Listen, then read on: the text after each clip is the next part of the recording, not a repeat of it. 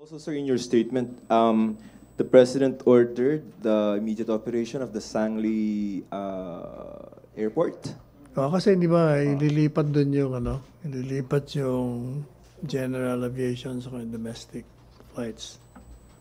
That is a solid plan already, no? I think so, yes. For implementation yun eh. Parang nabanggit ni Secretary Tugali, if I'm not mistaken. Parang, hindi ko alam kung he was referring to that in December. Parang gusto ni President. Hindi, masyado matagal December, November na lang. Okay, so November, sir, we should be operating Sangley. Hindi ko na sure kung yun ang nire-refer niya kasi ang daming issues kagabi. So, sir, ang magiging itsura natin, sir, domestic flights, yung pwedeng bumaba sa Sangley. Ganun ba, sir? Parang ganun siguro. Kasi kung ililipat mo eh. So, sir, we will open, ganito na, sir. So, ang ano dyan is, we will open another airport for local flights, no? Aside from NAIA Terminal 3 and 2. And Clark. For those in Metro Manila, yes. No?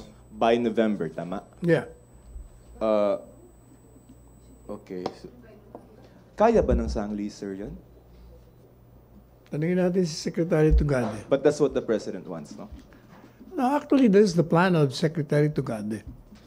Sangley. And so President gave it a signal, go signal. So November, local flights, Sangley na rin. Okay, thank you. Sir, just a follow-up. By November, doon na sir yung mga local flights. So, parang yun ang intindi ko. So, if we book, for example, a flight somewhere, tapos by November yon, parang automatically we should expect na will be coming from That's the target date. So the airlines have been informed about this, sir, about siguro, the possible adjustments. Siguro naman, kung yan ang plano ni Secretary Tugade. Just to be clear lang, pero yung November, sure po kayo? Yung by November? Or you need to clarify that with Sec Tugade also? Yeah, kasi parang ang target date niya, December. Sabi naman ni Presidente, matagal yan, November na lang.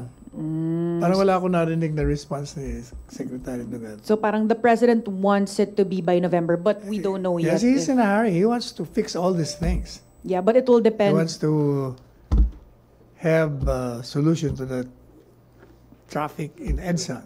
Okay. Mamadali siya.